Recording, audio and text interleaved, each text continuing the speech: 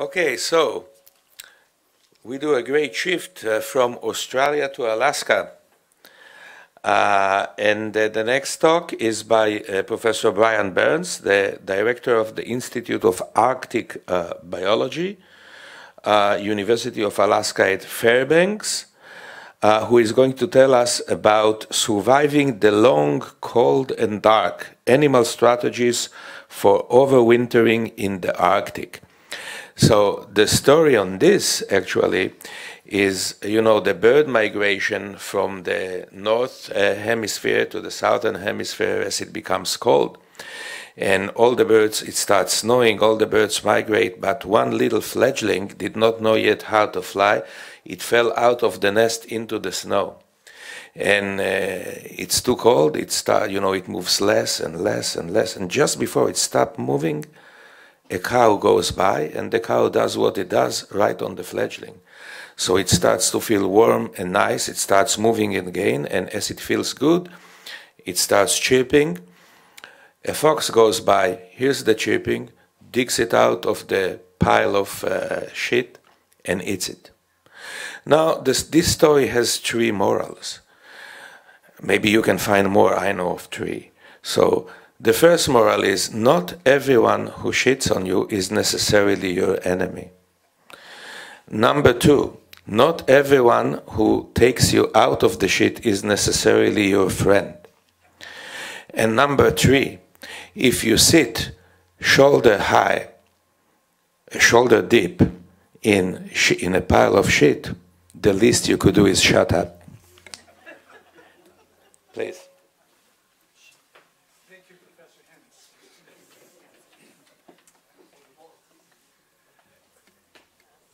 And thank you to Mira and to Noga for nominating me. Thank you to the Porter Foundation.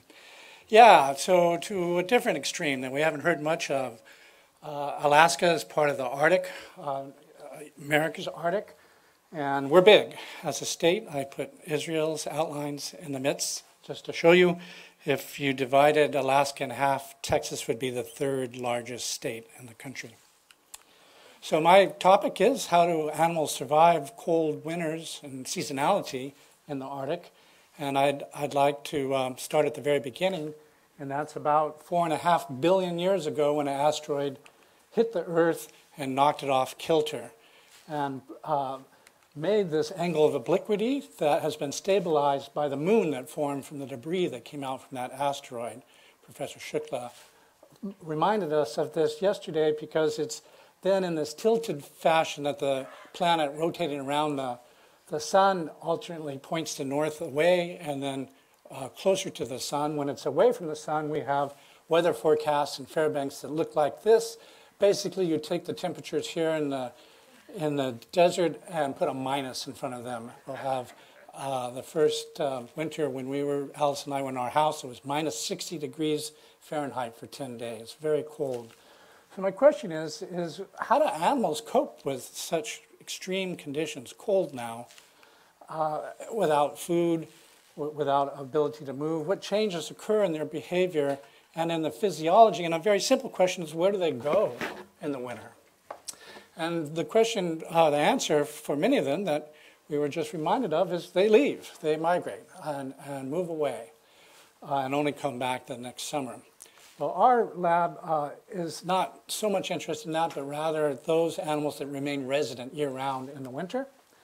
And these are ones who can stay active. We have ravens that feed every day, moose that are moving through our environment. That's a rock ptarmigan that stays active and feeds throughout the winter.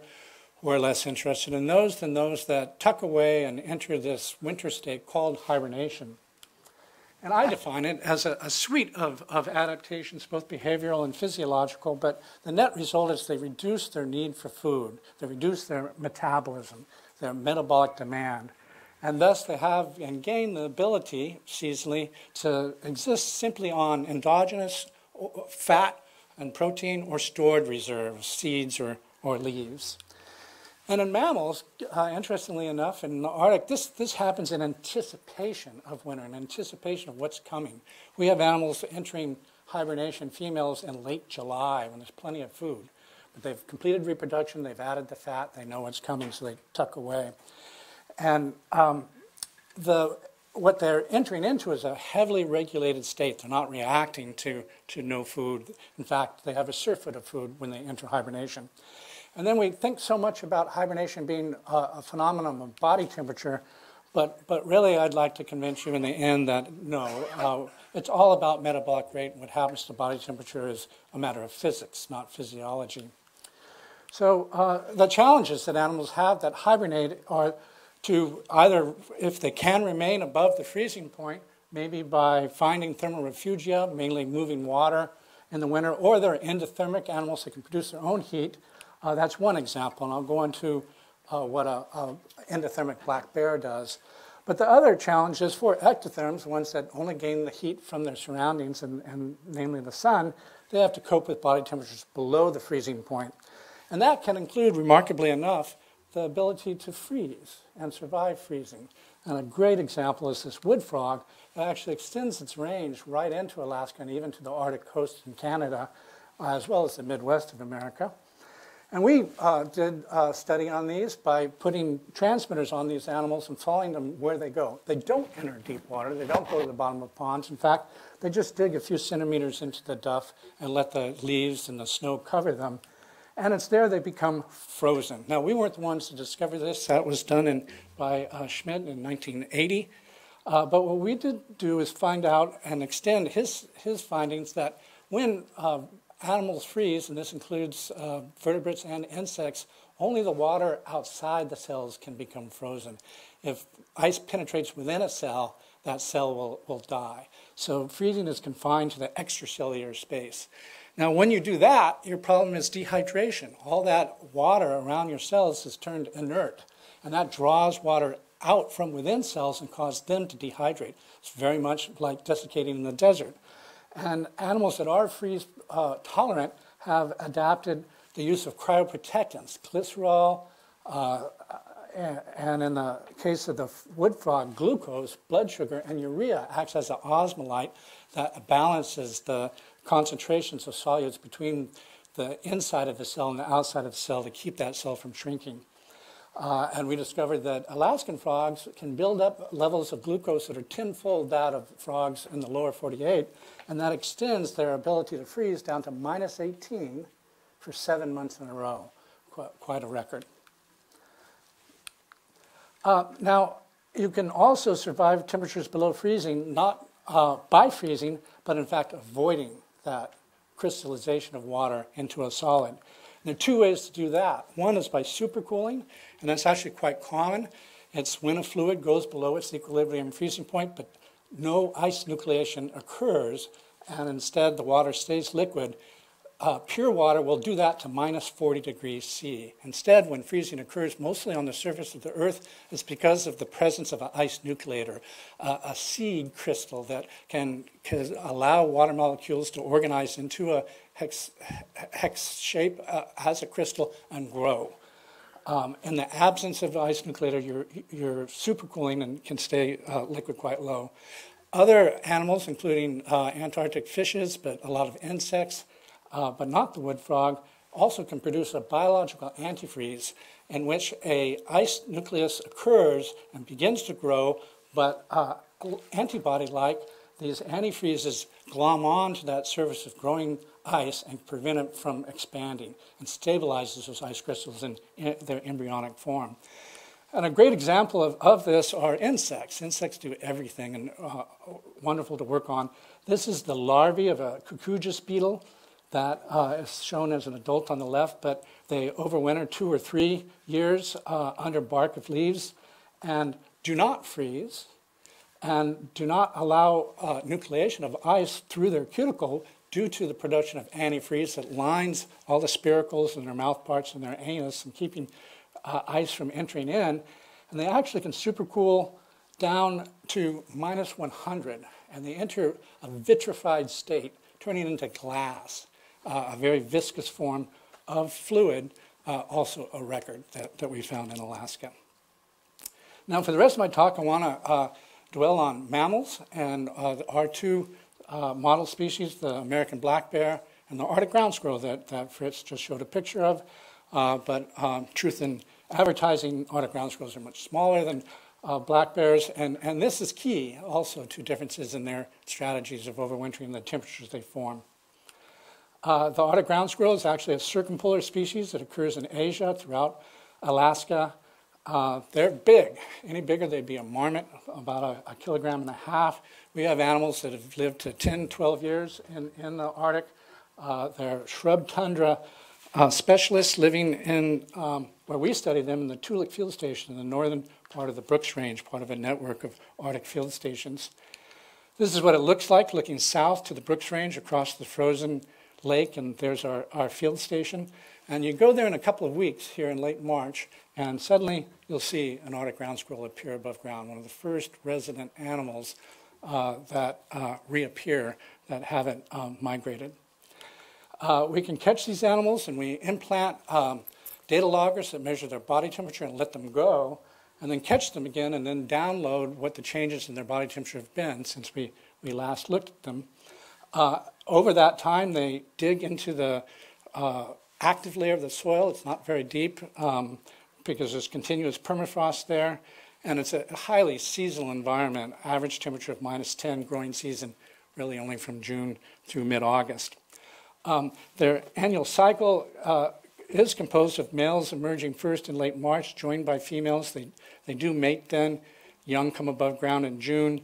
Everyone is getting fat during July and August and then disappearing into their single burrows. They always hibernate by themselves. That's not true for marmots, and spend individually 6 or 7 months underground like that, not eating, drinking, sometimes though urinating.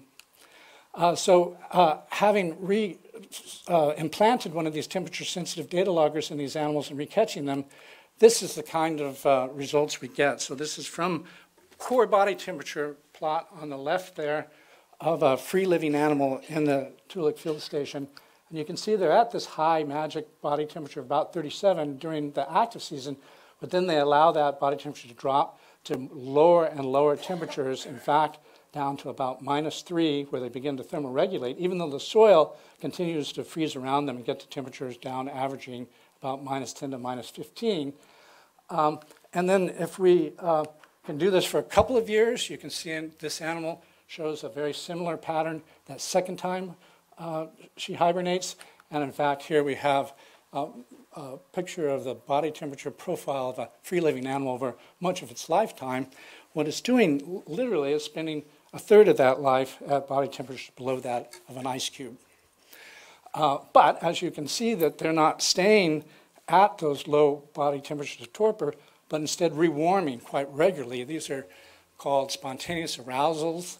They occur about every 3 weeks, where they return to high body temperatures for about 10 hours, and that's it, and then go back into torpor. So a lot of our interest has been is how do they get so cold, and why do they warm up so often? And I won't be able to give you all the details on this, but the answer is these are the only mammals that actually can supercool their body fluids down to about -3. They do not freeze, they do not have antifreeze, and instead what they do is cleanse their body of would-be ice nucleators and come into this metastable state for about 3 weeks at a time before they rewarm. This is metastable because if you pierce the skin of this animal while it's hibernating at -3 with an ice crystal, icicle, it'll nucleate freezing, which will pass through the animal. They'll freeze and die. So they need to avoid that through the winter. One thing I want to impress upon you is how do they get that way? And what's very important is that they shut down their metabolism, their rate of heat production first, then their body temperature falls. And I illustrate that by showing again the trace of heterothermy through the winter in an animal that we had in the lab, where we could put them into a respirometer to measure their energy consumption through rates of oxygen consumption. Here's the body temperature raising to that 10-hour period of warm, regular levels, and then recooling. Here's the rate of metabolism, very high as they're shivering and heating themselves back up, but then it bounces around a little and then drops, and I'm going to blow that up here. The rate of metabolism drops prior to that decrease in body temperature. So they're turning off their metabolic demand then they're cooling. You still won't read that in the textbooks. Why do they warm up so often? This is still a bugaboo of the hibernation field. Lots of ideas on this. We know the gene expression doesn't occur when the animals are at low body temperatures. Their heart rate is very low. They're using up metabolic fuels at a constant rate. They're producing metabolic end products. But the hypothesis that Serge Jourdan and I and some others favored is that they're actually warming up to sleep. They're not asleep when they're in torpor. In fact, they're brain dead. You cannot measure an action potential in the brain of a torpid animal below about 10 degrees. Yet they accumulate, we think, sleep debt. And we need to sleep every day, but when you're at a brain temperature, brain dead at -3, you can go 3 weeks without sleeping, but then the sleep pressure becomes so high that you need to rewarm, sleep it off, and go back into torpor. And that's exactly what they do. And we've measured that with EEG and behavioral measurements. Maybe they're sleeping as an epiphenomenon of doing something else, but we actually think it's the pressure for sleep need, reinforcing memories in their brains. What kind of memories does a ground squirrel have? Well, they have some in order to be able to come out the next spring with their brains intact. All right, I want to switch to the human-sized hibernator. This is the black bear, also reaching up into Alaska. They overwinter in dens, also by themselves, have an annual cycle very similar to that of the ground squirrel, getting fat, entering torpor in early fall and coming out in spring. One very different phenomenon is they become pregnant. Females give birth and lactate during hibernation. How do they become pregnant during hibernation? Well, they mate in June and have delayed implantation and don't become pregnant until they're in the den.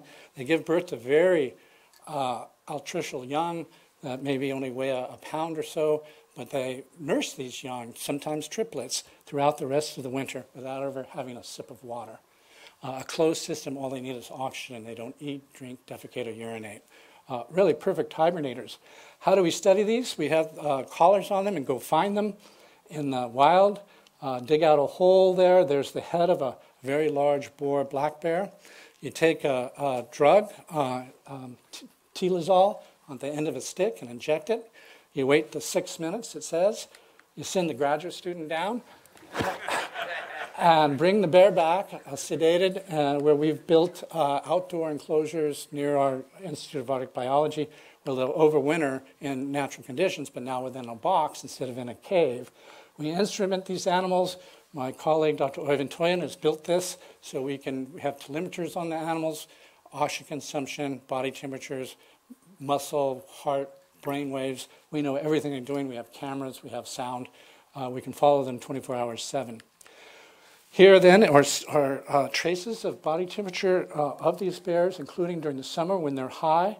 And you'll see then during hibernation they are decreasing each winter, but not nearly so much as the ground squirrel. In fact, they decrease no more than about 30 degrees, averaging about 34.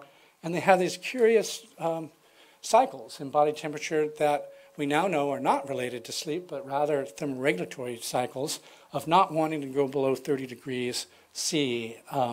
As Fritz mentioned, black bears, like humans, if they cool their bodies much below 30, you begin to have heart arrhythmias, and that's true for bears as well.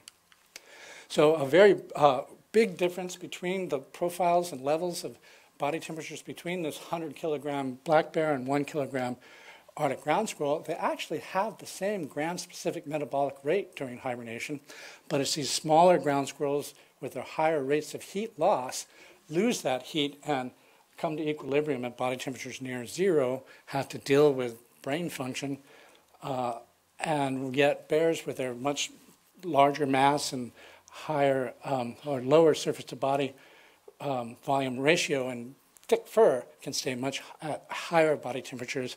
And in fact, what they do is sleep most of the time during the winter, and we've measured that. By most of the time, I mean by 80% of the day, they're in sleep, and that kind of questions some of our hypotheses about what sleep's about. We can measure metabolic rate in these animals throughout the time of hibernation. Here's the body temperature trace. Here's metabolism of that same animal. And I'll just make the same point I made with ground squirrels, is that here in this data plot, we have body temperatures of 3 bears as they near the date that they emerge from their dens and then stay at that high body temperature for the rest of the summer.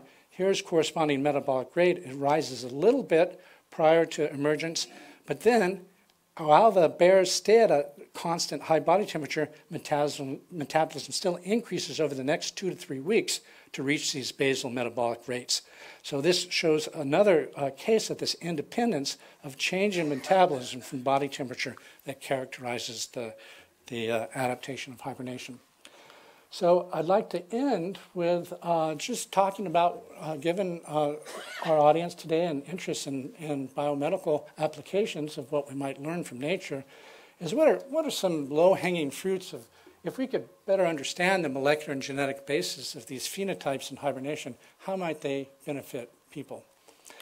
And I'll do that through, first, this example of one of our causes of death in society, and that's stroke and heart attack, which is really a matter of supply and demand. You must maintain a blood supply that equals your metabolic demand on a minute-to-minute basis. Well, if you have a heart attack or a stroke, you've now diminished that demand, and you're in disequilibrium, and you're in trouble. You call the ambulance, you try to get that blood supply back up to meet the metabolic demand. But what if we had a way to reduce the metabolic demand of a patient as a first responder to reestablish the equilibrium?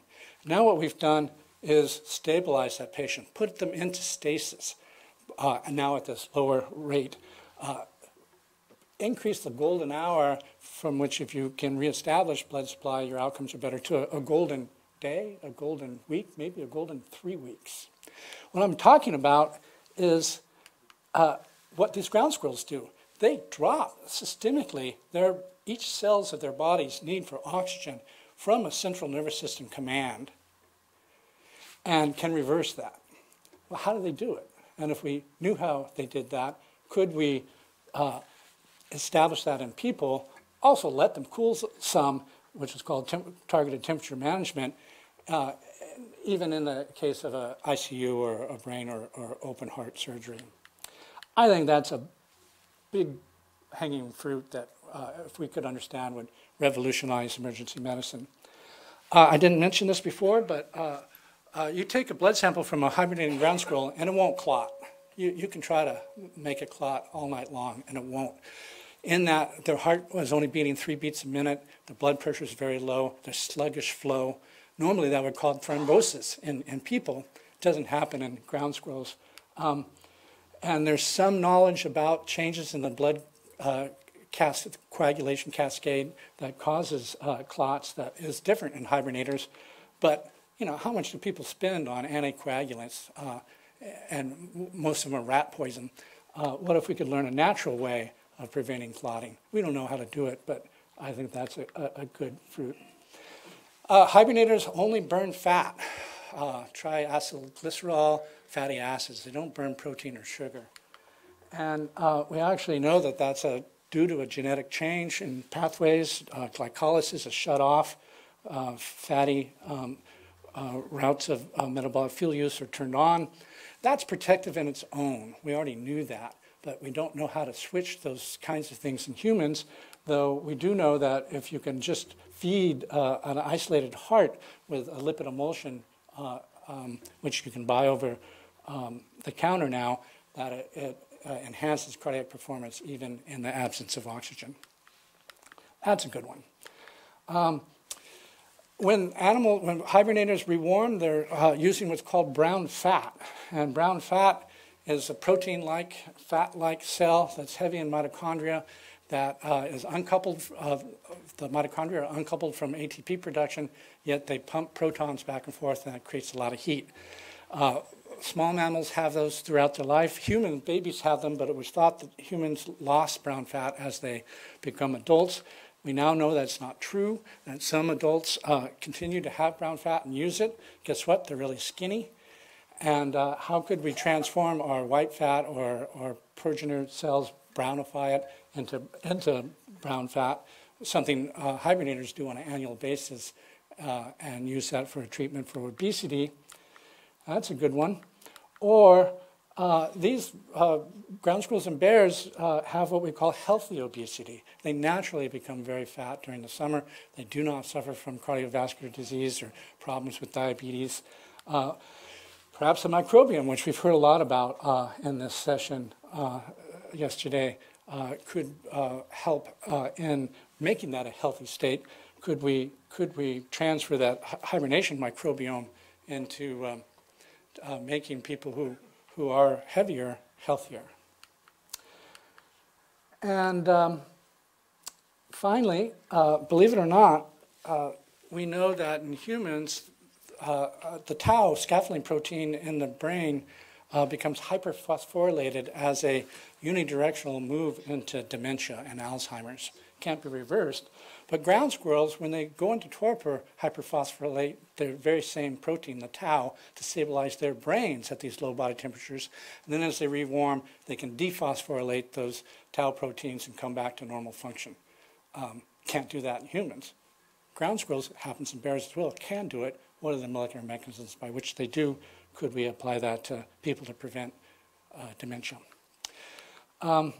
Sorry, there was one more. While these bears and ground squirrels are in their caves, they're not moving, they're not exercising much, yet they do not suffer from disuse atrophy of either their muscle or their bones.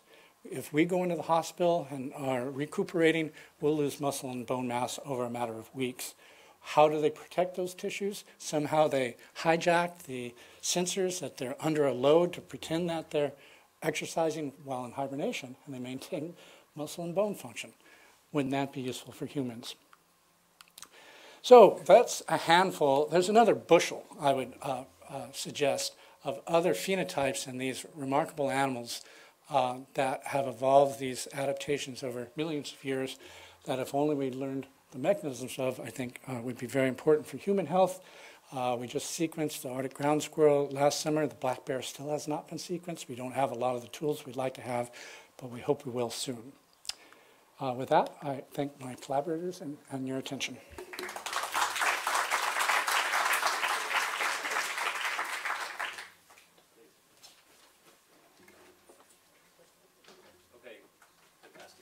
Fantastic talk, thank you. Two maybe naive questions. Why can some mammals do these crazy things and others can't? I mean, why can't we hibernate? Would be an evolutionary advantage, I would think. And second question, does torpor delay aging? Do animals that have longer torpor phases live longer? Answer that is yes. So, thank you. Yeah, here, I'll go back.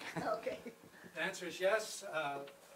The more time you spend in torpor, the longer you live. Those two are correlated, and while you're in torpor, telomere length stays long. You don't even show some of the aspects of cellular senescence. Why don't humans do it? Well, primates do. The fat-tailed lemur in Africa can hibernate, and they're within our lineage. As Fritz said, about 50% of mammals are thought to hibernate. But I can't. Not yet. I hate to tell you that your first fruit has been looked. Oh, I'm sorry. I hate to tell you that your first fruit has already been looked into. We do take people who have had strokes and heart attacks, and acutely there is temperatures are lowered to give them some time to recover. It's not terribly successful. It's not universally done, but it has been looked into. Yet we know that, and they shiver though. They try to bring their body temperatures back up. Hibernators don't. So how do they turn off that shivering response and allow their body temperatures to cool? We can turn off the shivering response too. Right, but with drugs. So I have two short questions. One is, if you bring one of these bears to a warm environment, like in a zoo or something, would it still go through a hibernation, or will you lose the hibernation? Largely, you lose it. So that's a great question. And black bears naturally live in Florida, and they don't hibernate. So they're much more facultative as a species. Ask the same question for a ground squirrel, they'll hibernate no matter what. Warm temperatures, plenty of food. We learned from Noga about circadian cycles. These ground squirrels have circannual cycles, endogenous calendars that put them into fattening and hibernation and the reversal of that throughout their lifetime. So also, with regard, a second question has to do with wound healing. if an animal is injured before it goes into hibernation, will the wounds heal? No, they don't, and their hair doesn't grow either.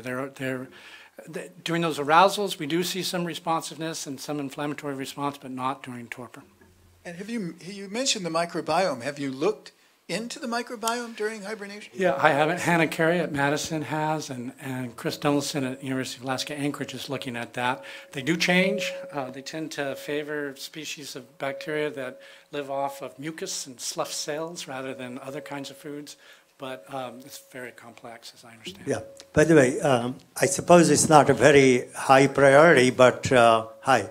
I know it's not a high priority, but is there any research going on about how animals are going to adapt to climate change? Yeah, we are looking at that.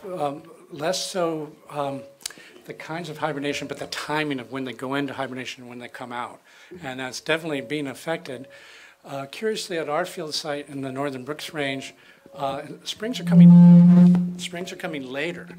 We're getting a greater frequency of spring snowstorms, and that's affecting not the timing of when males come out of hibernation, because they actually come to high body temperature a few weeks before they come above ground to undergo puberty. It takes 3 weeks for spermatogenesis. Females can become fertile in 2 days, and they look for when the snow is melting before they'll come up. And in these snowy springs, the females are being delayed by 1, 2, even 3 weeks before they come up. Males have been up the whole time. We're having a mismatch between the sexes in the seasonal timing that in one particular year resulted in a lot of male death and females that never became pregnant.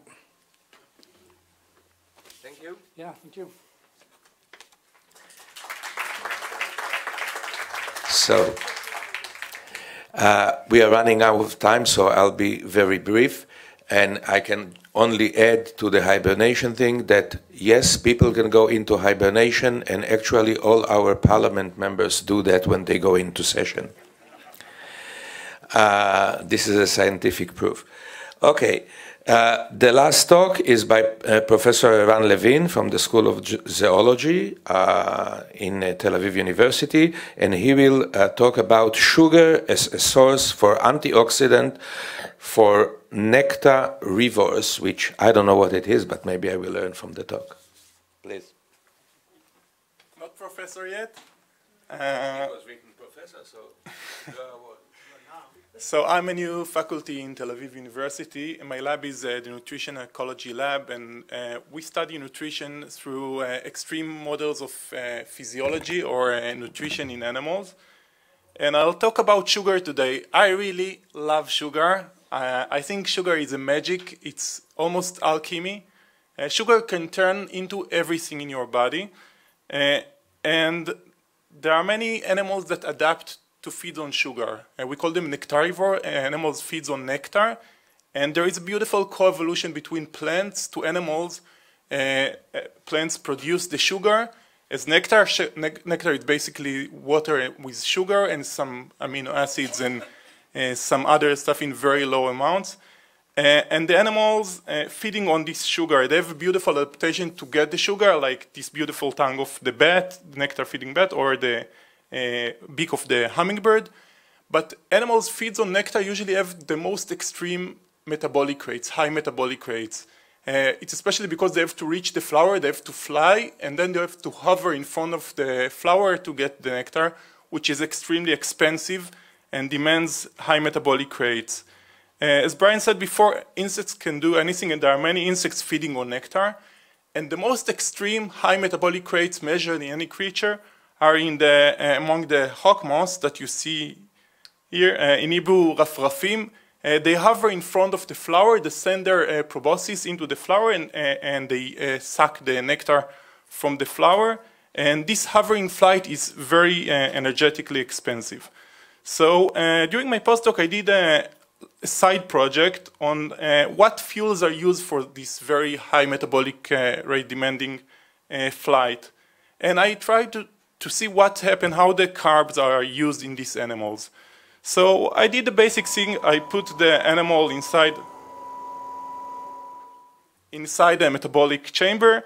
I know the concentration of the oxygen goes inside the chamber. And I measure the difference in oxygen at the exit from the chamber and the carbon dioxide exhaled by the animal. So basically, by knowing the difference between the oxygen used by the animal and the carbon dioxide exhaled, I can calculate more or less what are the fuels that the animal use. We call it a respiratory quotient, or RQ. I'll use RQ from now on. And if the ratio is 1, I can tell that the animal is burning carbohydrates. If I'll measure your breath now, I guess because we ate like an hour ago, it should be 1 for us. If the animal is burning lipids, it should be 0.7. Usually you see it after starving for a few hours in humans. And if it's mixture or if it's protein, it should be around 0.8. So again, I put the hawk mouse inside this metabolic chamber, I measure the RQ, and I got this value of 1.7. So as a scientist, when you get these high values, you blame the instruments immediately. And I blame the instruments, and I change everything, and I calibrate them again and again, and then I wrote to the company, you sold us a malfunction analyzer, and they send us a new one, and again I measure, again I get this very high value. So I tried other lepidopterans, other day butterfly, monarch butterfly. Again, I put them inside the metabolic chamber, and the RQ is again 1.6. And I struggled for a few months with this problem in the machine, and then I had an idea, maybe I'll take an animal that I know the RQ, that they burn always the same metabolic fuel, and I put it in the chamber. And actually there are such animals. Bees, they only burn carbohydrates as fuel. So I just step out of the lab, there is a beautiful Vitex Siach Avraham tree out of the lab, and I took a Xylocopa, a carpenter bee, put it in the chamber, and beautiful RQ of 1. So all the measurement of high RQ are real. It's not problem with the machines. And in the literature for the last 100 years, it's written that when you measure RQ above 1, it means that the animals synthesize fat. But if you check the chemistry of fat synthesis, there is no extra carbon dioxide coming when you synthesize fat. So what caused this IRQ? And I'm a field zoologist, but it makes me to go into metabolic pathways, which was very scary. And luckily, I found a potential metabolic pathway in which you get carbon dioxide without consuming oxygen. And it's called the pentose phosphate pathway, or PPP. And in the first stage, the oxidative stage of the pentose phosphate pathway, I'll zoom on this part. The first carbon of the glucose is coming out as carbon dioxide, and you get 2 molecules of NADPH in this process. Remember this NADPH, I will come back soon to this NADPH. So now I want to check if it's the pathway that nectarivores use when they consume the sugar. I used labeled sugar. I labeled with stable C13, stable isotope, different carbons on the glucose molecule. And I fed it to the mouse. They are very cooperative. When they feel the sugar, immediately they suck it. And again, I put the animal inside the metabolic chamber. Again, I measure the RQ. And I measure the labeled carbon dioxide coming from the animal. So I made a very simple experiment. When I label carbon number 1, I expect it will go into the Krebs cycle and comes as carbon dioxide. But if it's a pentose pathway, I expect it to come also from the pentose phosphate pathway and to get labeled carbon dioxide. So if now I'll shut the pentose phosphate pathway, I expect the RQ will go down to 1, and I'll get less labeled carbon dioxide. And this is exactly what I get. When the RQ goes down, there is less labeled carbon dioxide. So now I labeled carbon number 2 and fed it again to the mouse. And now I expect to get it only from the Krebs cycle, and I expect to get a lot of non-labeled carbon dioxide from the pentose phosphate pathway. So now if I'll shut it down, the RQ again will go down, but we'll get more labeled carbon dioxide. And this is exactly when the RQ goes down, there is more labeled carbon dioxide. So I can tell for sure that the pentose phosphate pathway caused this higher Q in these animals.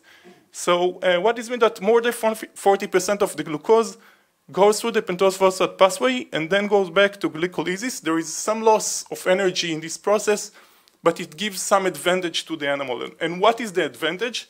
So one advantage can be the fast remove of glucose from the plasma. It might improve also the exokinase function because it takes out the product of this process. And just to understand how much sugar these animals consume, if you compare it to average body mass of a human being, it's like drink 80 bottles of Cokes in 1 meal. It's a huge amount of sugar going into their body in a very short time. But if you look on animals feeding on nectar, they have high metabolic rate. High metabolic rate, usually it's higher oxygen consumption, and then there is high potential for oxidative damage to the muscles. And animals feeding on sugar usually have, as I told you before, high metabolic rate. And maybe they use the pentose phosphate pathway to protect themselves from the oxidative damage. As I told you, the NADPH is product of the pentose phosphate pathway. NADPH is a donor of electrons, so it can be relevant for anabolic process, but can function also as antioxidant itself.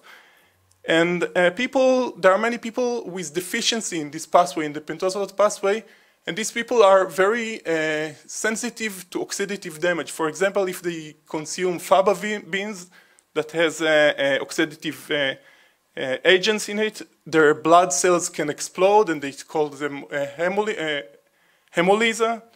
But they are also resistant to malaria because if malaria parasite attacks their blood cells will explode, and the parasite will not be able to develop in their bodies. And they're also resistant to many different kinds of cancer, and maybe I'll talk about it a little bit at the end. So I went back to the mouse and I start to check if they have their flight muscle, if they have more oxidative damage to the flight muscles when they fed and unfed. I did a very simple experiment. I took two groups of one-day-old mouse. One group fed with water, one was fed with sugar, and I let them fly on flight meals for 4 hours. So you see that the group that fed with sugar were flying almost double the distance. So I expect to have more oxidative damage to their muscles. But when we measure the oxidative damage, even they were flying more, the sugar-fed group had much lower damage to their muscles compared to the water-fed group. So they were protected from the oxidative damage in their muscles. The next step was to check the glutathione levels. Glutathione is the strongest antioxidant that we have in our body, and it's charged all the time with NADPH and to this active form. And when we measure the levels of active glutathione, the reduced form, even in the sugar-fed group were flying more, they had more of this active glutathione in their muscles.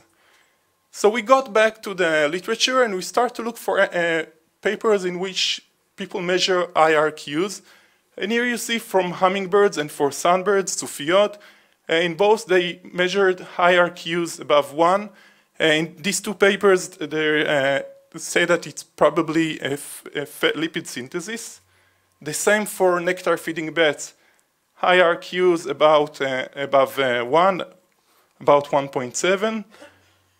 And I suggest that animals, when they need to perform in a very high metabolic rates or before they have a very high demanding performance, like for long distance migration, they will consume carbohydrates to build this antioxidant potential to protect their muscles. You see it very nicely in locusts. Locusts, before they start their migration phase, they feed on high carbohydrate diet. The same for butterflies and songbirds that usually feeds on insects during migration. They move to carbohydrates, and I suggest that they build this antioxidant potential before flight. Now we are testing this hypothesis in the oriental hornets. They have very interesting biology because they alternate from protein diet as a larvae to carbohydrate diet as adults, and they lose all the ability to process the protein as adults, and they depend on the sugar produced by the larvae as their metabolic fuel for their performance. So for conclusion, pentose phosphate pathway is a generator for antioxidant activity, and it enables the very high metabolic rates that you see in animals feeding on sugar. So like the common knowledge that there is a lot of energy in sugar, and animals feed on sugar, they are very active because of this energy. And I suggest that it's a wrong conception. Actually, there is much more energy in fat than in sugar. But if you consume sugar, you can produce this antioxidant potential, and then you can allow yourself to work in very high metabolic rates. And thanks to my collaborators, and there is some time for questions, I think.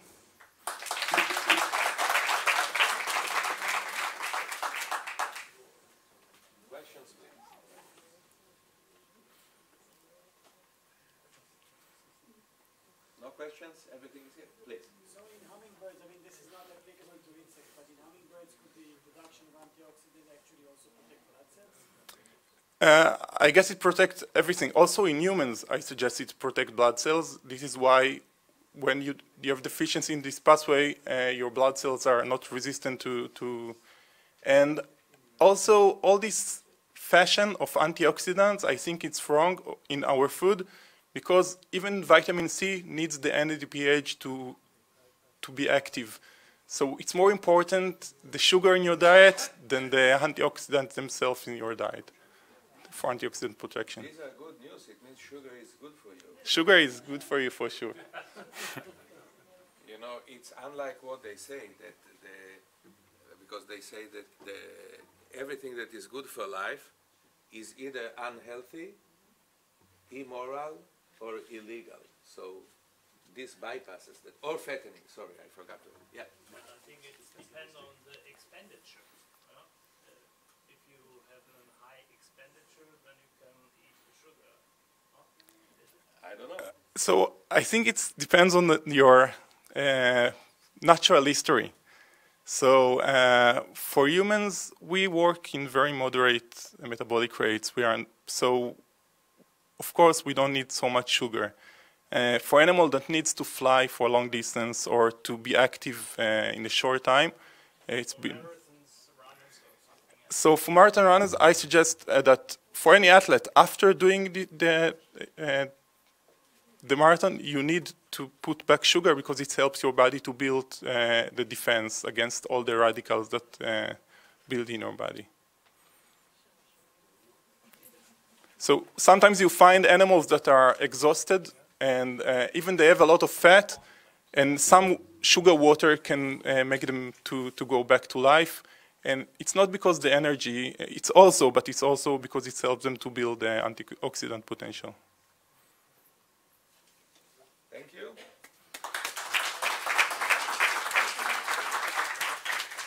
So thank you all for a great session, and now I think if we can sip some coffee, I'm not sure because there is the trip up to Masada that is going on. Okay?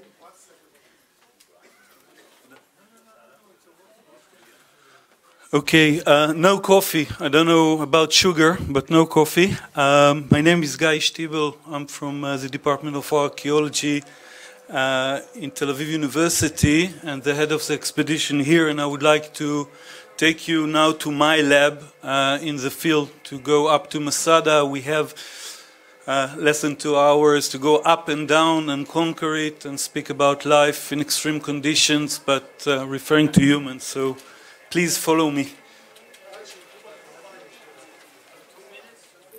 Yeah. 2 minutes for toilets and a bottle of water outside. The most troubling thing at Masada, we never found the ancient latrines, but